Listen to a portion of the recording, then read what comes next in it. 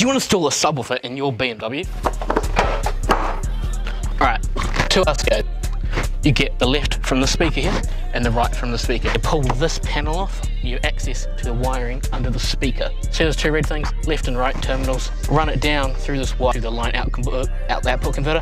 Exactly the same thing on the side. For remote turn off, you take this, you run it to this fuse box here. It is fuse 146. You grab this little fuse thing, a mini blade one, and whenever the car ignition's on, it will turn the sub on. Okay, so the power runs off this terminal here, all the way down through here, down here, here, into that fuse, up through here, along here, and back up into there.